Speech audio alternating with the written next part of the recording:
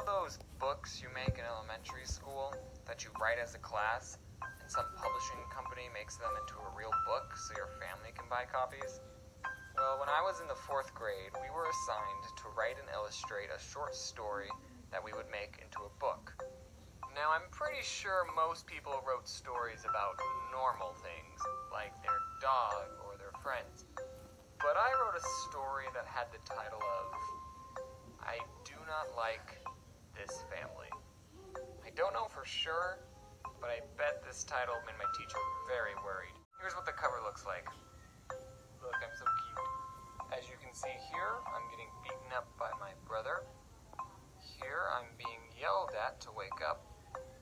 And here, I'm looking out the window at kids having fun on their scooters, while I have a list of chores to do right here. And if anyone's wondering, I had a great childhood.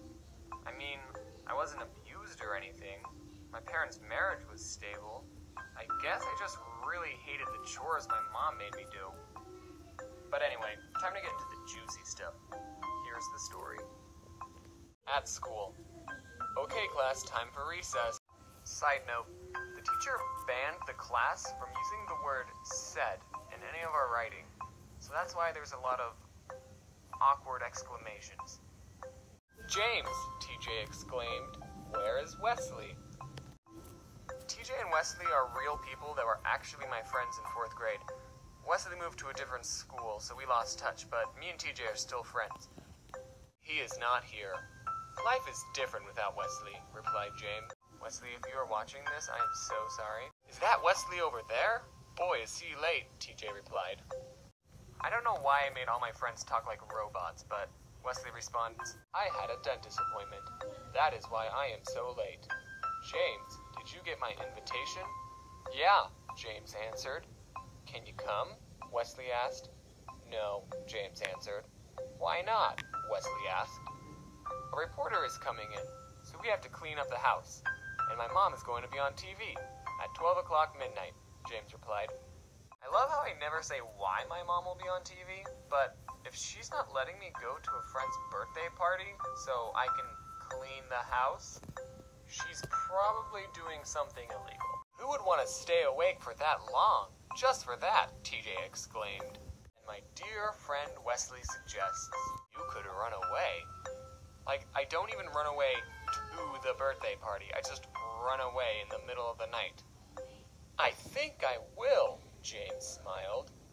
11 a.m., time to go. But if I go out the door, the alarm will go. The escape ladder, James thought. James went down the ladder and hid behind a bush. End of page 1. I'm going to skip ahead a bit because it's more of me talking to myself, but basically I get hungry, I want to eat some berries that's 5 miles away. I find a $1 bill and decide to take the bus there. 1 hour later. Where is that bus? James exclaimed. Finally, the bus is here, James replied with relief. I didn't reply to anything. Sorry, kid, your parents aren't around, the bus driver replied, refusing to let him ride. The bus driver didn't reply to anything either. I'm 11 years old, James exclaimed. I was actually 9 when I wrote this. Apparently being 11 meant you were all big and tough and could ride buses by yourself.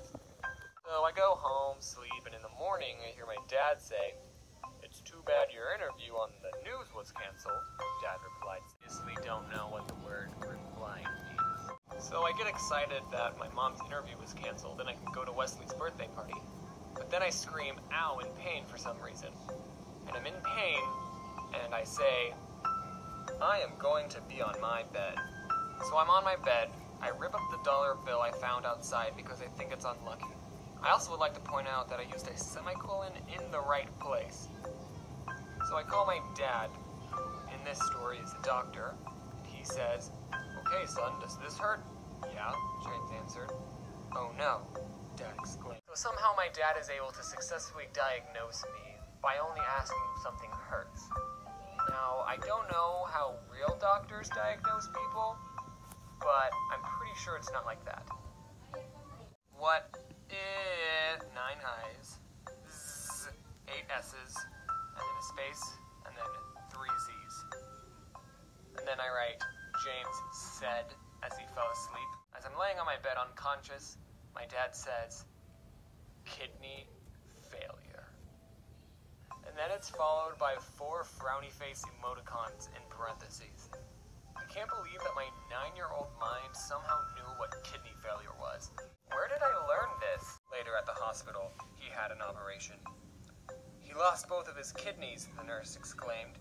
I'll donate a kidney, James's brother exclaimed. We're almost done, guys.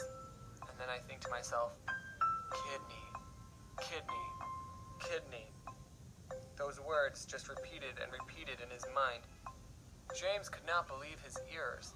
His brother, in parentheses, the one who beat him up, close parentheses, liked him.